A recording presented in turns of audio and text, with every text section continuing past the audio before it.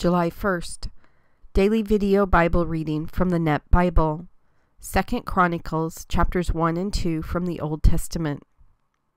Solomon, son of David, solidified his royal authority, for the Lord his God was with him and magnified him greatly.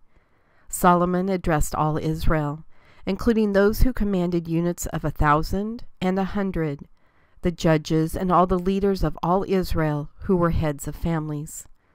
Solomon and the entire assembly went to the worship center in Gibeon, for the tent where they met God was located there, which Moses, the Lord's servant, had made in the wilderness. Now David had brought up the ark of God from Kiriath Jearim to the place he had prepared for it, for he had pitched a tent for it in Jerusalem. But the bronze altar, made by Bezalel, son of Uri, son of Hur, was in front of the Lord's tabernacle. Solomon and the entire assembly prayed to him there. Solomon went up to the bronze altar before the Lord, which was at the meeting tent, and he offered up 1,000 burnt sacrifices. That night God appeared to Solomon and said to him, "Tell me what I should give you."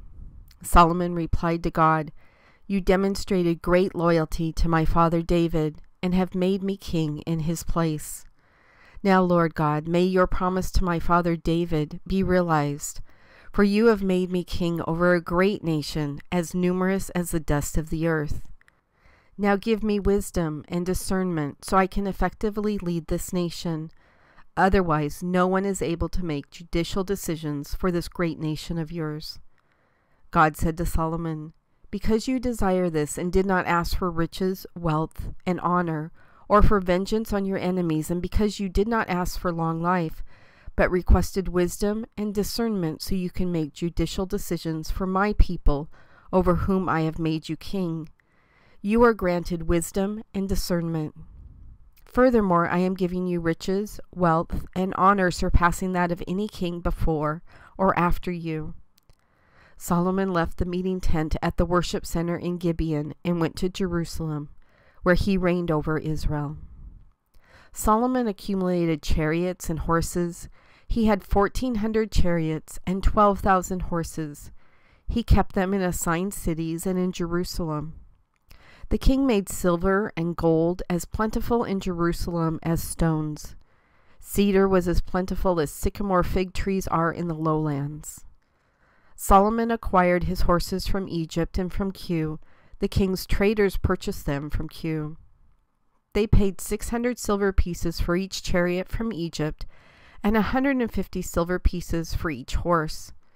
They also sold chariots and horses to all the kings of the Hittites and to the kings of Syria. Solomon ordered a temple to be built to honor the Lord, as well as a royal palace for himself. Solomon had 70,000 common laborers and 80,000 stonecutters in the hills, in addition to 3,600 supervisors. Solomon sent a message to King Hiram of Tyre, "Help me as you did my father David, when you sent him cedar logs for the construction of his palace. Look, I am ready to build a temple to honor the Lord my God, and to dedicate it to him in order to burn fragrant incense before him, to set out the bread that is regularly displayed, and to offer burnt sacrifices each morning and evening, and on Sabbaths, new moon festivals, and at other times appointed by the Lord our God. This is something Israel must do on a permanent basis. I will build a great temple, for our God is greater than all gods." Of course, who can really build a temple for him, since the sky and the highest heavens cannot contain him? Who am I that I should build a temple? It will really be only a place to offer sacrifices before him. Now send me a man who is skilled in working with gold, silver, bronze, and iron, as well as purple, crimson, and violet-colored fabrics, and who knows how to engrave. He will work with my skilled craftsmen here in Jerusalem and Judah, whom my father David provided. Send me cedars, evergreens, and algum trees from Lebanon, for I know your servants are adept at cutting down trees in Lebanon. My servants will work with your servants to supply me with large quantities of timber, for I am building a great, magnificent temple. Look, I will pay your servants who cut the timber 20,000 cores of ground wheat, 20,000 cores of barley, 120,000 gallons of wine, and 120,000 gallons of olive oil. King Hiram of Tyre sent this letter to Solomon. Because the Lord loves his people, he has made you their king. Hiram also said, Worthy of praise is the Lord God of Israel, who made the sky and the earth.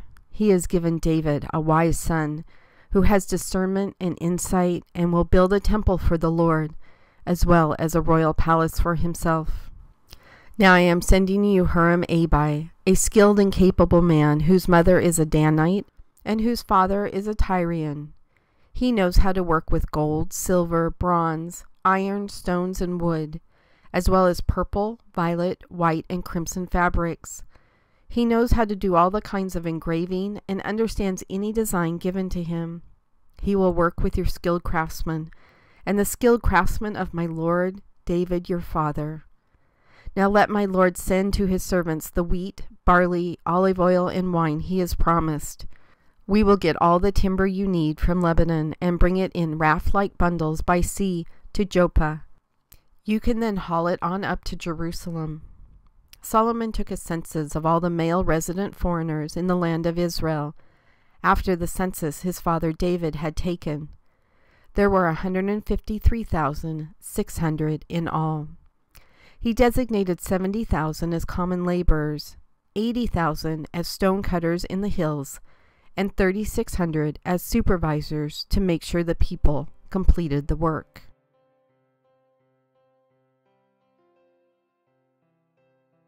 God, I think about the gifts that you gave Solomon. He asked for wisdom and discernment to rule your nation. And because he asked for that, you gave him that. And you also gave him riches beyond anything imagined. But those are two blessings, intended to be blessings that you gave him. And he did use them, obviously from this passage, for your glory as blessings. But then he also took something that was a gift given by you, a blessing to be used for your kingdom, for your glorification. And he used them for bad.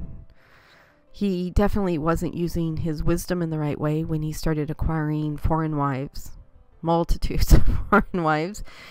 And I'm sure the money part didn't hurt in helping him get a plethora of wives who then sidetracked him with other gods and other religions. And I think about the gifts that you bring into our lives, God. You don't bring in gifts to tempt us and to send us down a wrong path. You bring us gifts to use to glorify you, to use for your kingdom, to help others learn about you. And then sometimes we choose to use those blessings and make them all about us. So then they become part of our ego. Look what I'm doing for God. Look at the projects he's put me in charge of. Look at the gifts he's given me. And we use them for all the wrong reasons. Or perhaps it's a situation where you have given us a blessing of being in charge. A pastor, a small group leader, a person who is in charge of a working group at church. And we use that power to do what you ask us to do, but then we also use that same exact talent to control people, maybe to do some things underhanded, thinking nobody will notice because we're in charge.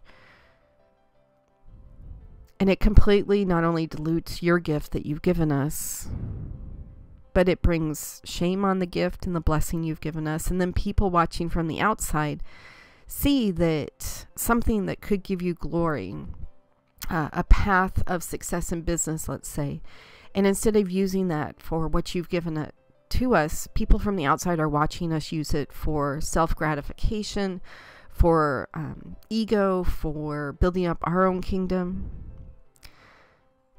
God, let us be mindfully aware today that all that we have is a blessing from you. Let us look around us right now, and everything in front of us we wouldn't have without you, God. The computers that we're looking at, the phones we're looking at, the car we're riding in, the desk we're sitting at. None of that would be possible without you, God. Those are all blessings. Let us remember that you give us blessings, and you give us blessings to use for your kingdom, not to use to build up our own kingdom, our own palace, as Solomon went on to eventually do. In your Son's name I pray. Amen.